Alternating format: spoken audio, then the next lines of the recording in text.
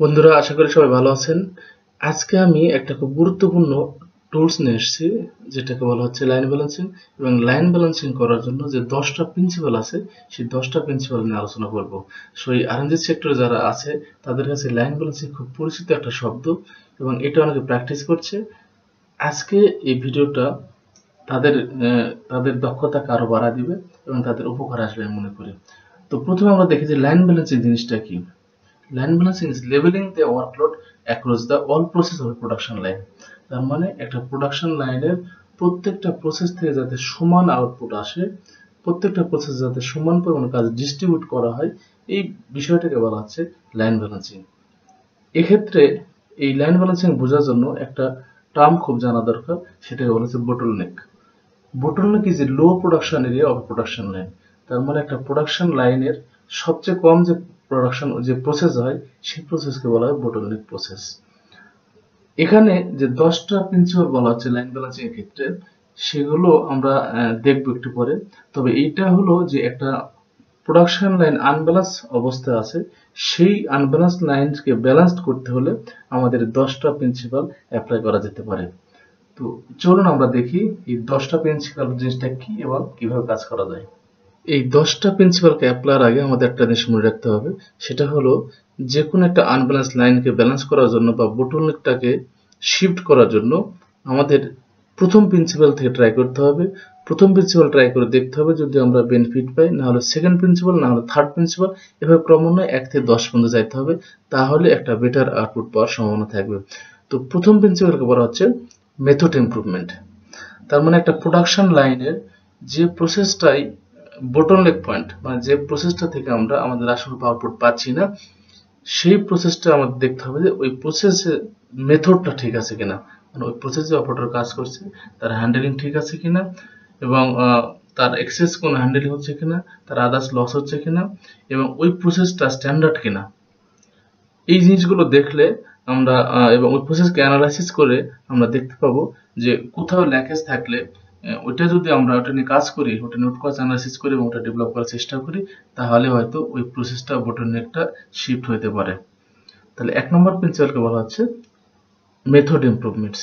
এখানে একটা বিষয় লক্ষণীয়, সেটা হলো যে একটা ফ্যাক্টরিতে যখন 40টা লাইন আছে, 40টা লাইনের সেম প্রসেস অনেক সময় অনেকগুলো অপারেটর করে। আমরা যদি প্রত্যেকটা অপারেটরকে ওদের প্রসেসটা দেখি, তাহলে তাদের মধ্যে একজন না একজন ভালো অপারেটর পাওয়া যাবে, যার হ্যান্ডলিংটা অনেক ভালো, যার মেথডটা অনেক স্ট্যান্ডার্ড। সো মিনিমাম সেই মেথডটা যদি আমরা অন্য একটা প্রসেস, সেম প্রসেসে অন্য একটা অপারেটরের ক্ষেত্রে অ্যাপ্লাই করি, তাহলে হয়তো আমরা বেনিফিট পাইতে পারি। 2 নম্বর প্রিন্সিপাল হলো বেটার অপারেটর অ্যালোকেশন। আমরা ফ্যাক্টরিতে দেখি যে ফ্যাক্টরি অপারেটর গুলো গ্রেডিং থাকে, এ gate, B gate, C gate, আর ফ্যাক্টরি গুলো যেভাবে গ্রেডিং করে থাকে, অনেকে প্লাস বলে, অনেকে এ বলে, best on the factory. So A gate আমরা ধরলাম যে একটা ফ্যাক্টরিতে 3টা গেট আছে, এ gate, B gate, C gate. তার মানে এ গেটের অপারেটর গুলো ওই প্রসেসে বসানো হবে যে প্রসেসটা হচ্ছে ক্রিটিক্যাল। সো যে প্রসেসটা আমাদের হচ্ছে bottleneck পয়েন্ট, আমাদের দেখতে হবে যে ওই প্রসেসটা ক্রিটিক্যাল কিনা, এবং ক্রিটিক্যাল যদি হয় তাহলে ওই প্রসেসে আমরা এ গেট অপারেটর বসাইছি কিনা। যদি তা না করি, তাহলে আমাদের অপারেটর চেঞ্জ করে এ গেট অপারেটর যদি আমরা ওখানে প্লেস করি, তাহলে হয়তো আমরা বেটার আউটপুট পাইতে পারি। 3 নম্বর প্রিন্সিপাল হলো মেশিন স্পিড অর ক্যালিব্রেশন। আমাদের ফ্যাক্টরিগুলোতে মেইনটেনেন্স ডিপার্টমেন্টের একটা ধর্ম হচ্ছে, তারা সবসময় চায় যে মেশিন স্পিডটা অনেক কম থাকবে, যাতে মেশিন নষ্ট কম হয় এবং তাদের কাজ অনেক কম করতে হয়। তো তারা ইচ্ছা করে যদি 2000 আরপিএম একটা মেশিন চলে, সেটা 1500 আরপিএম করে রাখে। এখানে একটা কাজের সাথে ওয়ার্কারের হ্যান্ডেলিং সিনক্রোনাইজিংটা হচ্ছে খুব ইম্পর্টেন্ট। মানে ওয়ার্কারের হ্যান্ডেলিংটা যদি অনেক স্পিড হয় আর মেশিন স্পিড যদি অনেক কম হয়, তাহলে সে ইচ্ছা করলেও বেশি কাজ করতে পারবে না। আবার উল্টো ঘটনা ঘটতে পারে, মেশিনের স্পিড অনেক বেশি, ওয়ার্কার হ্যান্ডেলিং অনেক কম, তাহলেও সে ঠিকমতো কাজ করতে পারবে না। এই কারণে একজন এ গ্রেড অপারেটরের যে পরিমাণ স্পিডে কাজ করে, তার মেশিনটাও সেই স্পিডে আছে কিনা এটা চেক করা যায়। 4 নম্বর প্রিন্সিপালকে বলা হচ্ছে ওয়ার্ক প্লেস ইমপ্রুভমেন্টস। তার মানে bottleneck প্রসেসের যে অপারেটরটা কাজ করছে, আমাদের চেক করতে হবে তার যে লাইটিং আছে সেটা ঠিক আছে কিনা, তার মাথায় ফ্যানটা ঠিক মতো কাজ করছে কিনা, তার এখন কোনো ব্যাড স্মেল আসতেছে কিনা, অথবা তার অন্য কোনো তার ওয়ার্ক প্লেস রিলেটেড অন্য কোনো সমস্যা হচ্ছে কিনা, যার কারণে সে যে পরিমাণ আউটপুট দেওয়ার কথা সেটা দিতে পারছে না। তাহলে আমাদের সেটা নিয়ে কাজ করা উচিত। 5 নম্বর প্রিন্সিপাল হলো work it's or specialised machine.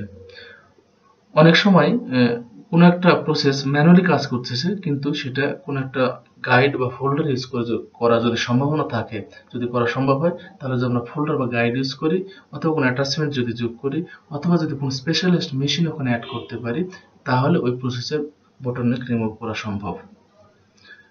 6 নম্বর প্রিন্সিপালকে বলা হচ্ছে ওয়ার্ক ব্রেকডাউন। যদি এমন ঘটনা হয় যে একটা বটলনেক প্রসেসে যে অপারেটর যে কাজটা করছে সেটা সাপোজ ধরলাম যে 3টা এলিমেন্ট আছে এবং তার পরের যে প্রসেস আছে সেম মেশিনে কাজ করছে এবং তার ওয়ার্কে তার কাজের অংশ আছে, তার কাজের এলিমেন্ট আছে 2টা। সাপোজ প্রথম অপারেটর এখন আউটপুট দিচ্ছে 70 পিস, সেকেন্ড অপারেটর আউটপুট তার ক্যাপাসিটি আছে 120, কিন্তু আমার ওই লাইনের যে রিকোয়ারমেন্ট ব্যালেন্সিং এর জন্য আমার দরকার হচ্ছে 90 পিস প্রত্যেকটা অপারেশন থেকে। তাহলে প্রথম অপারেটর যে ওয়ার্কের যে 3টা এলিমেন্ট আছে সেখান থেকে যদি সম্ভব হয় একটা এলিমেন্ট যদি আমি নেক্সট অপারেটর সাথে অপারেটর ওয়ার্কের সাথে মানে নেক্সট প্রসেসের সাথে যোগ করি, তাহলে হয়তো দেখা যাবে যে প্রথম অপারেটর প্রোডাকশন হয়তো 70 থেকে 90 হতে পারে এবং দ্বিতীয় অপারেটর প্রোডাকশনটা কমে 120 থেকে 100 হতে পারে। তাহলে এই দুটো প্রসেসকে আমরা ব্যালেন্স করতে পারি। 7 নম্বর প্রিন্সিপাল হচ্ছে ওয়ার্ক শেয়ারিং। এটা হলো যে পাশাপাশি দুটো অপারেটর, একজনের ক্যাপাসিটি অনেক বেশি আছে আর একজনের ক্যাপাসিটি অনেক কম আছে। সো bottleneck প্রসেসের যে অপারেটর আছে তার ক্যাপাসিটি কম আছে, সাপোজ সে তার কাছে 90 পিস আমরা চাচ্ছি, সে 70 পিস করছে কিন্তু 20 পিস করতে পারছে না। যদি সেম প্রসেসটা সেম মেশিন যদি তার সামনে সামনে মেশিনে বা তার একটা মেশিন পরে যদি থাকে, তাহলে ওই 20 পিসটা আমরা হয়তো সামনে মেশিন অপারেটরতে করতে পারি, তাহলে দুটো প্রসেস থেকে 90 পিস করা সম্ভব। 8 নম্বর প্রিন্সিপাল হলো কোয়ালিটি ফল্ট। অনেক সময় দেখা যায় কোন একটা প্রসেসে কোয়ালিটিগত সমস্যার কারণে অনেকগুলো কাজ জমে গেছে এবং ওই প্রসেস অপারেটরটা কোয়ালিটি ঠিক করতে পারছে না, এজন্য কাজ জমতে আছে এবং লাইনটা আনব্যালেন্স হয়ে গেছে। এখানে একটা বিষয় লক্ষণীয় যে অনেক সময় একজন অপারেটরের কাছ থেকে আমি কি চাচ্ছি বা তার কাছ থেকে কি কোয়ালিটি আমি এক্সপেক্ট করছি, এটা অনেক সময় আমরা ঠিকমতো তাকে বুঝাই না। সো দেখতে হবে যে ওই প্রসেসের রিকোয়ারমেন্ট কি এবং সেই রিকোয়ারমেন্ট সে বুঝে কিনা এবং সে সেটা চেষ্টা করছে কিনা। এভাবে ওই প্রসেসের অপারেটরকে তার কোয়ালিটি বুঝালে হয়তো পরের ঘন্টা থেকে সে হয়তো আমাদের যে রিকোয়ার্ড আউটপুট সেটা দিতে সমর্থ হতে পারে। 9 নম্বর প্রিন্সিপাল হচ্ছে ওয়ার্ক ওভারটাইম। যদি এমন কোনো ঘটনা ঘটে যে একটা লাইনে সারাদিন ধরে আমি bottleneck এলিমিনেট করার চেষ্টা করছি কিন্তু পারছি না, অথবা 4 ঘন্টা পর লাইন সচল হয়েছে কিন্তু 4 ঘন্টা যে কাজটা জমলো সেটা অ্যাডিশনাল কাজ হিসেবে জমা আছে।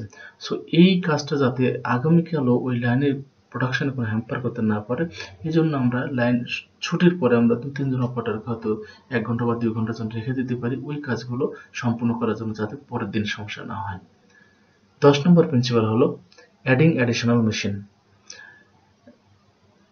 যদি এমন হয় যে আমি 1 থেকে 9 পর্যন্ত 9টা প্রিন্সিপাল ট্রাই করার পরেও যদি ওই লাইনের যদি ব্যালেন্সিং কন্ডিশন না আসে বা bottleneck যদি শিফট না হয় বা আমাদের যে রিকোয়ার্ড আউটপুট ওই লাইন থেকে সেটা যদি না আসে, তাহলে আমরা একটা মেশিন অ্যাড করতে পারি এবং মেশিন অ্যাড করে যদি আমরা দেখি যে ওই লাইনের প্রোডাকশন অনেক বেড়ে যাচ্ছে, তাহলে আমরা মেশিন অ্যাড করতে পারি।